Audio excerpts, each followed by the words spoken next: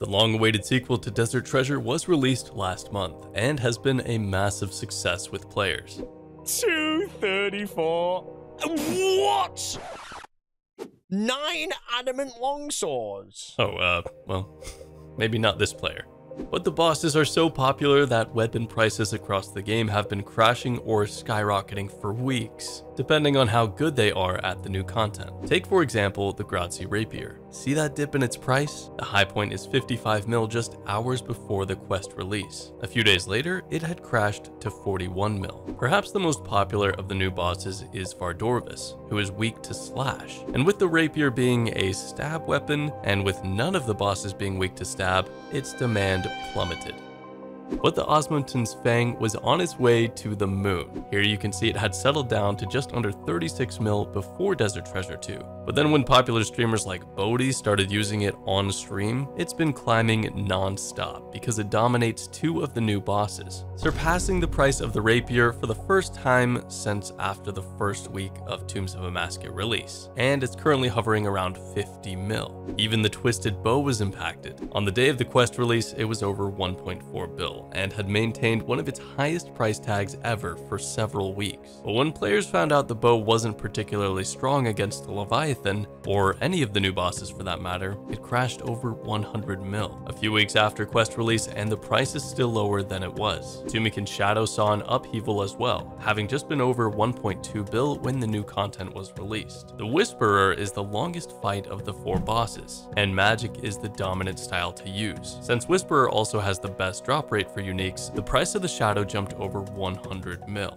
and doesn't seem to be slowing down. The Scythe of Atur jumped around a bit, but since it's only useful at 1 boss, it has settled to near its original price, which sadly is a fraction of the value of its mega rare companions, the Twisted Bow and the Tumikin Shadow. But one item saw an insane increase. The Ancient Godsword was seen as a basically only PvP weapon since it was released with Nex last year. Its special attack, Blood Sacrifice, puts a curse on your target if it hits successfully, and 8 game ticks later, it will heal the attacker for 25 health if they're still within 5 tiles of each other. Since only PKers used it, it had a foul price point of only 28 mil. That's about the same price as a Bandos Godsword, but this drop comes from Nex. Within days of Desert Treasure 2 release, the Ancient Godsword shot up to nearly triple its price. Players are hoping for long Vardorvis trips, and using the Ancient Godsword seemed to be the way to do it, because that healing adds up a lot. Every release impacts the economy of the game, from the new content's drop tables to the demand of different weapons, even the number of people choosing new content over old. Here's hoping that Raids 4 has at least one boss that's weak to the Scythe. And welcome back to the community channel. Doobie Dobbies loves his mace. I'll risk it. I don't give a Come on, baby! What are you gonna do when the mace comes for you? Oh my god, we smited him with a mace! You rat! Let's go! But can Doobie handle a 1v1 with one of the game's most famous PKers?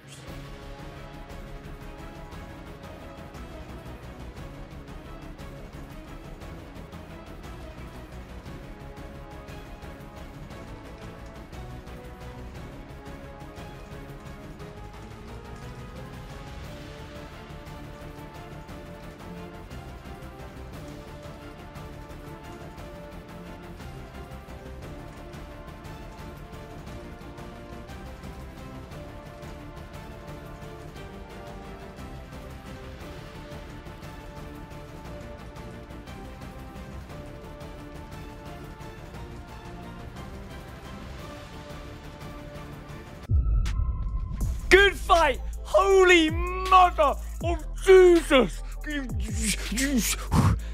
An incredibly intense fight by Doobie and Dino. Well done, gents. Oh my god, I've never had a fight like that. Genuinely, I have been playing this game for 20 years and I have never had a fight like that before. Well done to Dino for claiming the victory. Oh my god, I've just myself. I've genuinely got a log in my pants. I was shaking. Jake C wants to be one of the few Iron Men in the game with Blood Torva. Let's go! First try!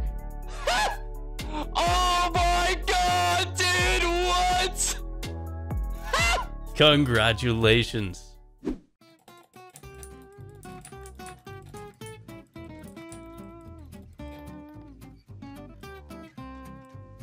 Looks like the Grand Exchange in 2012.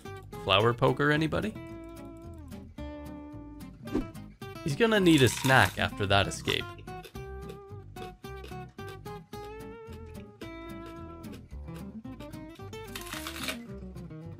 You were supposed to give that onion to Aggie for some yellow dye. Instructions unclear. Beggar is preparing for American Idol.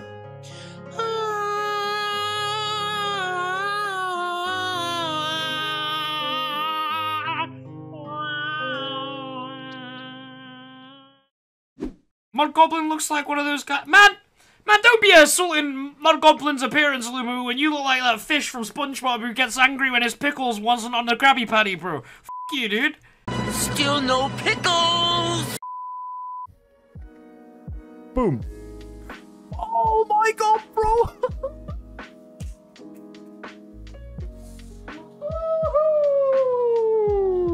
Awesome. But how did you get the blue shorts in real life? From the Reddit recap, EdoSense reminds us that the Rag and Bone Man mini-quest is really just Budget Slayer. Louie Fooey here informs us that RuneLite's bank plugin can disable the pesky upgrade to a Jagex account reminder for those who aren't ready to switch yet. And Leyline fills us full of nostalgia with footage of the Calphite lair in the high-definition old-school style.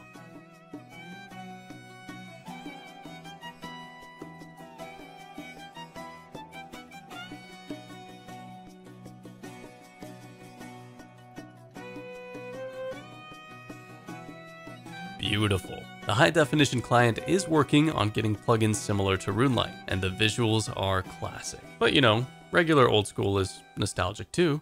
We just got a ton of PK clips sent in from InstaJoshi today, and so we're gonna do a play-by-play showing his PK skills. Listen close to learn some of his tactics. Here, InstaJoshi is going against an opponent named Thorntones. Thorntones fires in a claw spec, but InstaJoshi had tank gear and protect from melee up. Joshi retaliates with a Voidwaker spec. Fakey to the Fang, another Voidwaker. Thorntones must have tried to spam his teleport, but you can't teleport Rad after specking. Interesting that Thorntones had Claws and an Armadillo Godsword. It looks like a fun combo, but didn't work out this time. Next, Joshi seems to have found Yugoslavia, and it looks like InstaJoshi is the big fish in this encounter.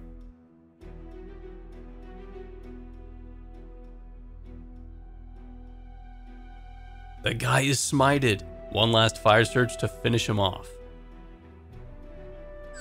Unfortunately, he got his prayer up just in time to protect item. Bad luck for InstaJoshi, but maybe we'll see him smite something in one of these clips.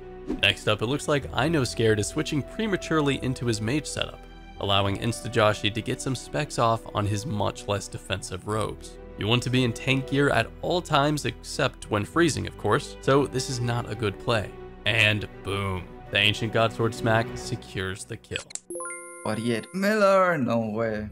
Going slow-mo here, now he's not just after a PKer, but after a well-geared Revenant Hunter instead. InstaJoshi's just been hit with the Ursine Chainmace, which makes him bleed and deactivates his run. It looks like this Revenant Hunter has some anti-PKer tricks up his sleeve. Very clever. However, despite the efforts, Joshi manages to just barely get the freeze on him before he escaped around the corner.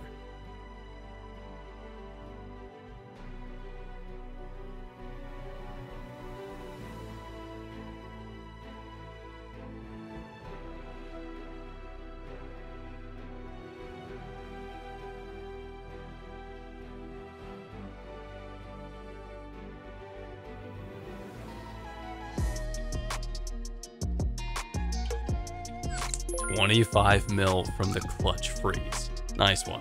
Joshi really loves his Fang, a highly accurate 5-tick weapon. He hits a 33 and needs to secure the kill before the prey gets another opportunity at escape. The guy had flashed Protect from Mage but switched to Protect Melee. The Voidwaker has 60% damage against Protect from Mage but has full damage against Protect from Melee. And a 72 to finish off the kill. The opponent tried to pray against magic but was one tick too late. 20 mil PK. Well done. Let me know in the comments if you guys would like more play-by-play commentaries in the future. do a friend. Hey guys, it's me, a friend, and welcome back to 10-hour loot video from Zora.